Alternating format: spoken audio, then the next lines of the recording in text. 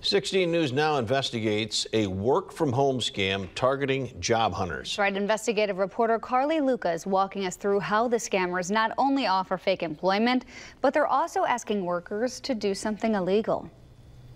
I was happy I got a job. A work-from-home opportunity that seems almost too good to be true turned out to be just that.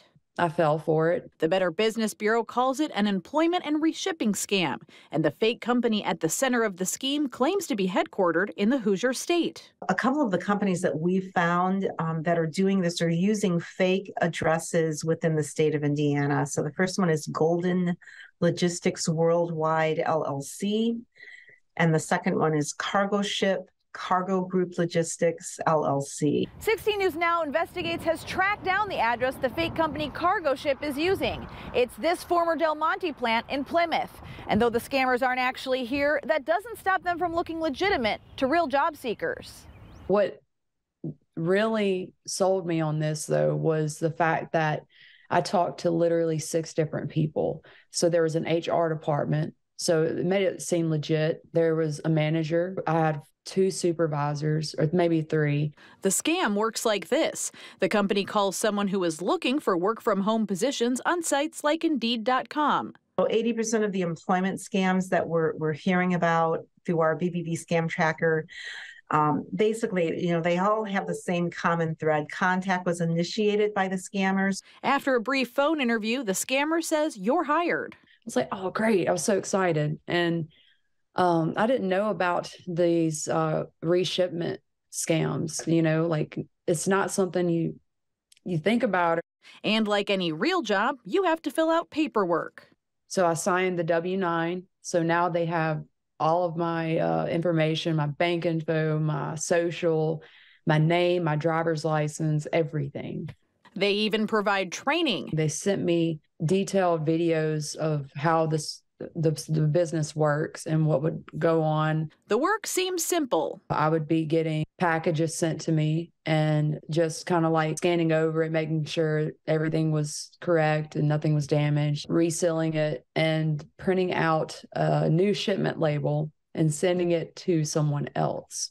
But according to the U.S. Postal Inspection Service, these packages often contain merchandise bought with stolen credit cards or counterfeit money orders. They think they're working and they're doing their job, when in fact they're doing something that's illegal. It's something this scam victim learned the hard way. They're using stolen credit cards to buy these items, sending it to people like me, not knowing that it's absolutely illegal and we're doing, something wrong, and we're sending it to them, obviously. So it's a horrible, horrible scam, and it's a lot of people are falling for it. And it's not that, they're dumb or I'm dumb. It's just they've gotten very crafty at it. But when it comes time for the fake company to issue a paycheck, or if a worker gets suspicious, the scammers vanish. Nobody would answer my calls. My manager wouldn't answer. Supervisors wouldn't answer. HR wouldn't answer. The employer has taken the website down. They've changed their phone number. They're nowhere to be found.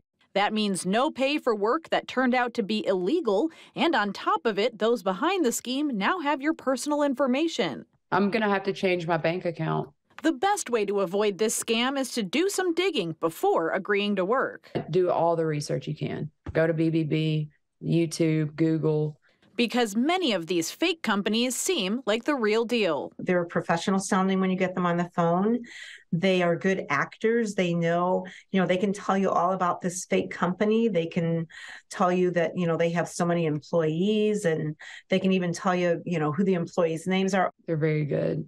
And they're not going to stop either. They're going to keep evolving, and get better at it. We just have to be a little smarter and, more vigilant and just do the research. 16 Investigates reached out to Indeed.com to ask if they do any screenings on those posting jobs on their site. They say they have a dedicated search quality team who assess the suitability and validity of job listings, and that they remove tens of millions of job listings a month. But the best way to know for sure if the employer could be a scammer is to go to bbb.org/scam tracker and search for the business name. For 16 News Now Investigates, I'm Carly Luca. Plenty more to get to straight ahead, including Matt's full forecast. We'll be right back after this break. Live.